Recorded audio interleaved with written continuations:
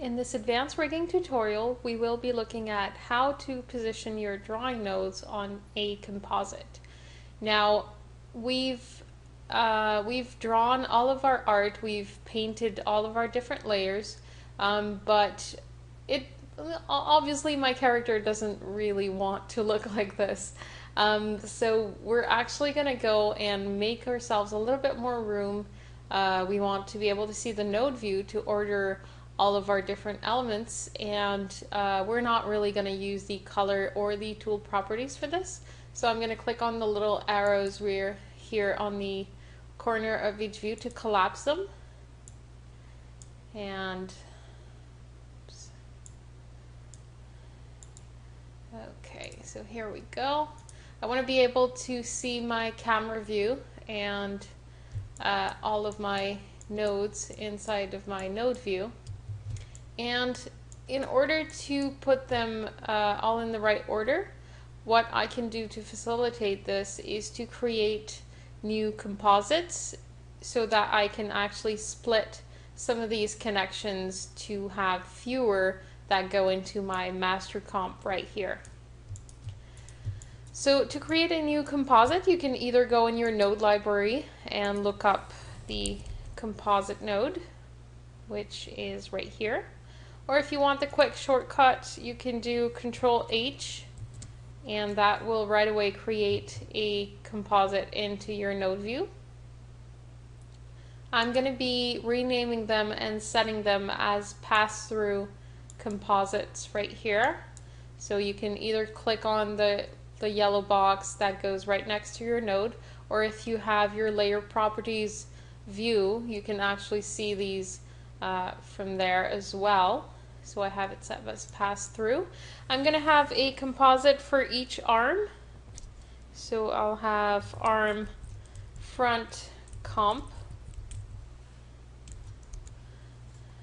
I'm going to create another one. You can go and copy paste it so that it saves the properties that you have in there. I'm going to have a comp back for the arm. And then I'm going to create one for the legs. So I'll have the leg front comp, and I'll have the leg back comp. And I'm also going to create a fifth one called head comp.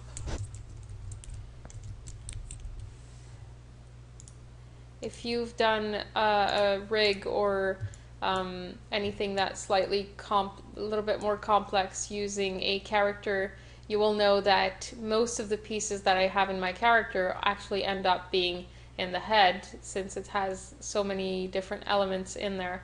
So I want to have the head comp to be able to have much fewer connections to my master composite.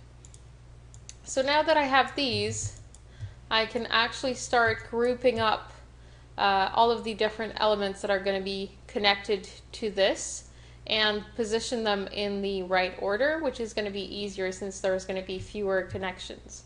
So for instance, the arm front is going to have my arm front connection.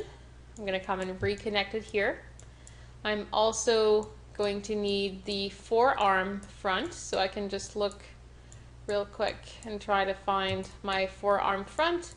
And while I'm at it, I also need the hand front. So I'm going to come and grab both of these and simply come and connect them in the arm front comp.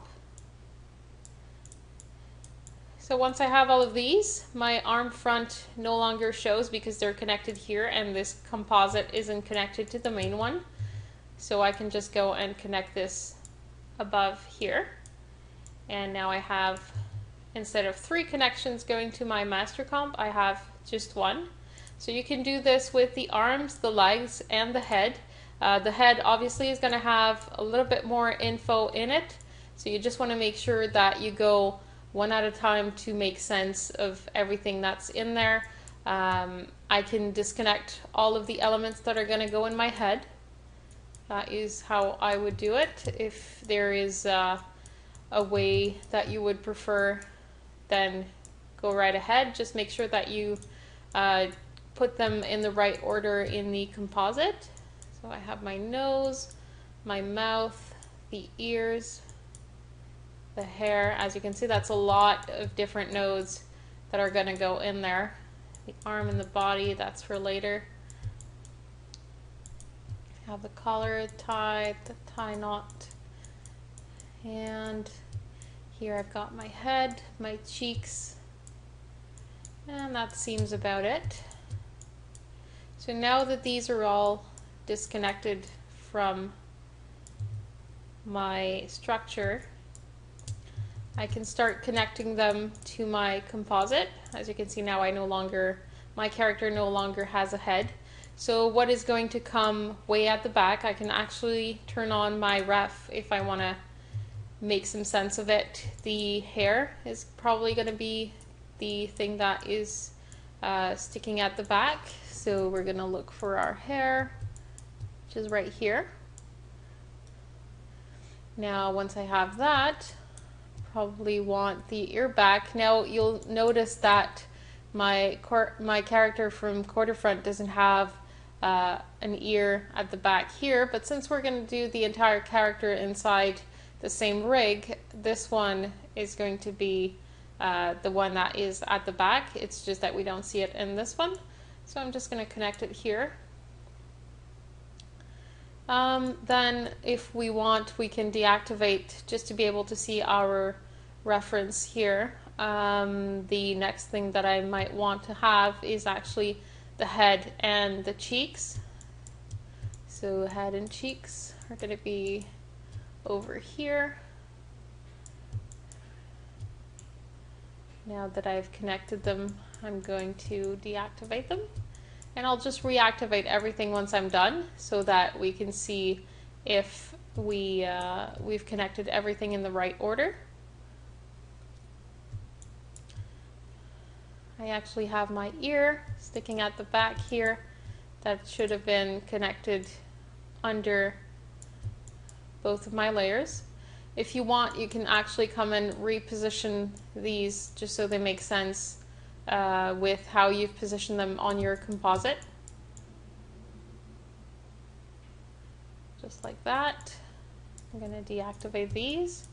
Then we're going to have probably the glasses at the back here.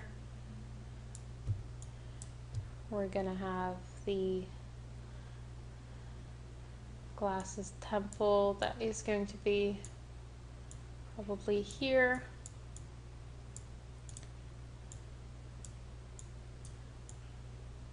And then the pupil is going to be above the glasses. And as I can see, you can just have a look at both views. Always prioritize the quarterfront.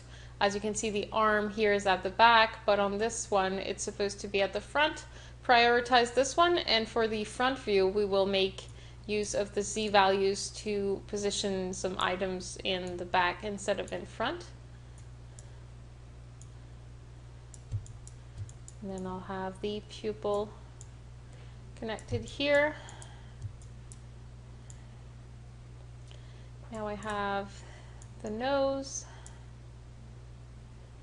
which is probably the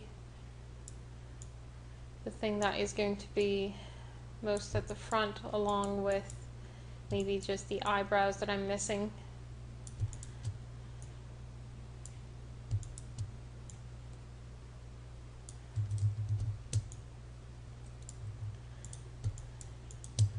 And whoops, I can't see my mouth. So where is my mouth? My mouth is not connected.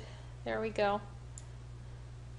So that seems about right. Everything appears to be in the right order. For some of these, they're actually a matter of personal choice. If you wanted to have the cheeks under the head, that would work too. So you can come and reposition these.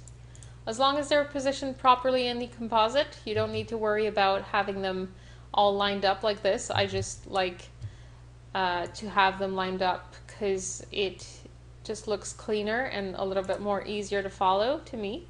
So come and connect the arms to their separate composites, come and separate the legs to their separate composites. Bring that all into the master comp, and we will continue in the next step.